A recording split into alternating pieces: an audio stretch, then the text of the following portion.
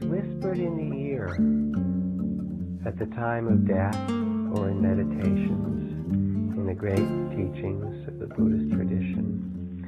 The words to you, O nobly born, you who are the son or daughter of the Buddha, remember who you really are in these times of change. Remember the Buddha who has taken birth in your own form.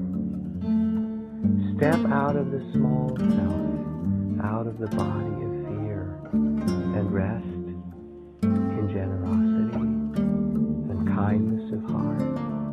Rest in your own true virtue and wisdom. Rest in the graciousness and patience, the dedication and equanimity, and the compassion that you share with all life.